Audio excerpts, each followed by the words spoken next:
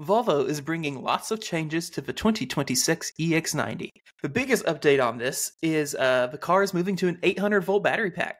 The model year 2025, which was the first model year for EX90 in the US, had a 400-volt battery pack. This should enable the vehicle to charge at higher speeds. Volvo has not given any hard numbers on this, no like peak kilowatt rates or an actual 10 to 80 time, anything like that, but they are stating the car can add 155 miles of range in 10 minutes. Not bad. Yeah. 2.5 hours of driving, in theory.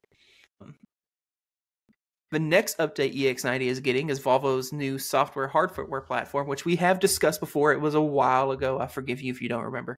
This is powered by the NVIDIA Drive AGX Orin computer, which is supposed to enable more advanced driver's assistant features, more software integrations, etc.